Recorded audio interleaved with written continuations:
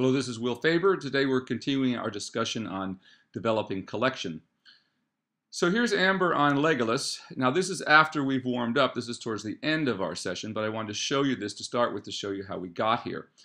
So for him, this is our day that we're going to do the most collected work of our week and ask him for a little bit more. You can't ride a horse in its highest level of collection every day. If you do, the horse's back will tire out and it will collapse underneath you, and you won't be able to sustain it for very long. So with this workout, what we did in the beginning of this workout, he had nothing but a workout in long and low, stretching, and getting his back working, walk, trot, and canter, just stretching in all three gaits. And then I came back and began to work the horse in piaffe. So that's what we're going to show you here today, is how we got to this point that we ended with.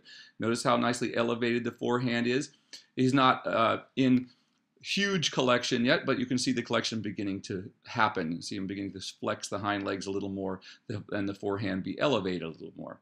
So once again, how did we get to this point? We started out just with a warm-up, and then I worked the horse in hand in piaffe, which is about the third time I've done this, which is what you're going to see now. So this will be about the third time I've worked this horse in piaffe. And once again, remember, this only works if the horse has been ridden light in the range. Notice how all I'm doing is activating his hindquarters a little bit. I'm looking for him to lift a diagonal pair, and that's all I'm really looking for at this stage. But you see he's activating from the tap of the whip, once again activating the hindquarters, which is what we want.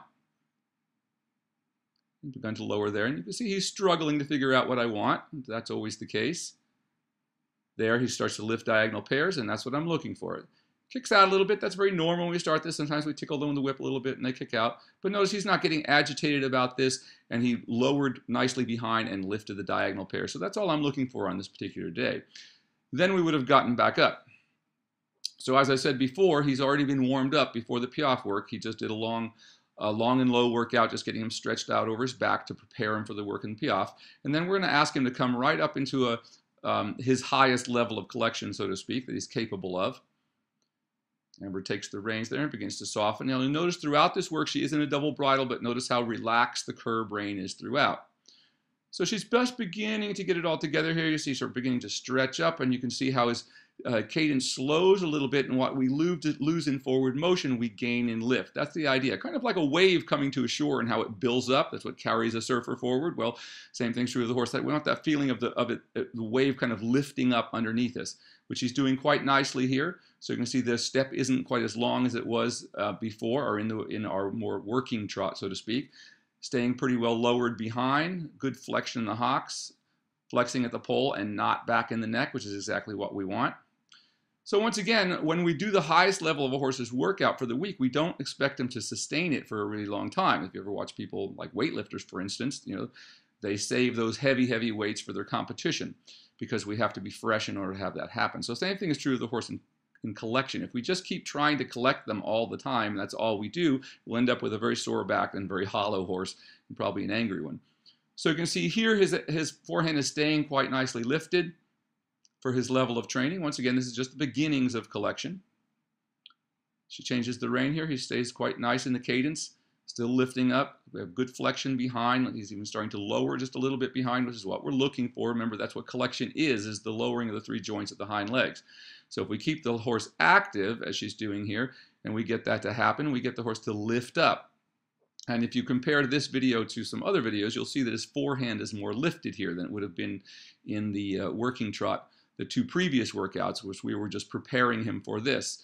Once again, not always working in the highest level frame. So all the lateral work and things like that, we work in the lower level frame to prepare him for this. And then the collection, we just do a little bit of it once a week or every, when he feels fresh. Once again, the idea is to read the horse. Some days the horse can come out a couple of days in a row and be capable of doing this. Then maybe the third day you come out and they're so tired they feel like they can't move. And those days, that's what we have to do, is go back to the stretching and just stretch the horse over its back again, give it time to build muscle. Remember, the muscle is built in the stretch. It's not built in collection.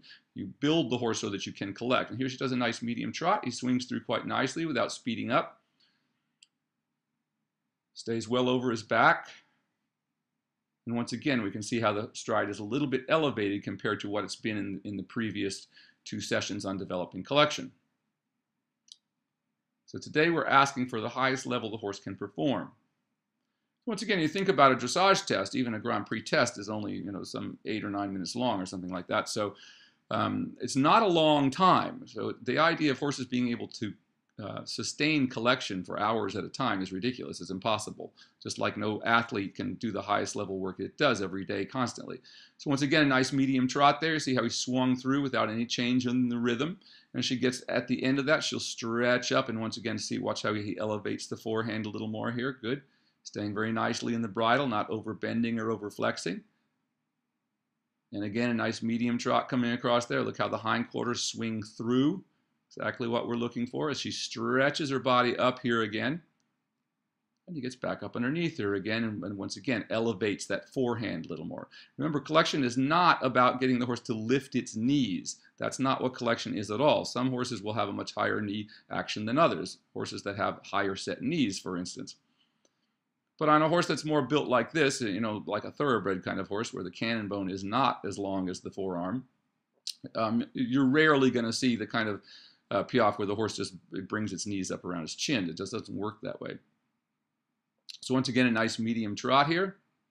And she lets him go forward, but he stays up at the same time. Remember, that's the difference between a medium trot and a lengthening of stride. In the lengthening of the stride, we allow the whole frame to lengthen and kind of flatten a little bit, so to speak, but still work over their backs.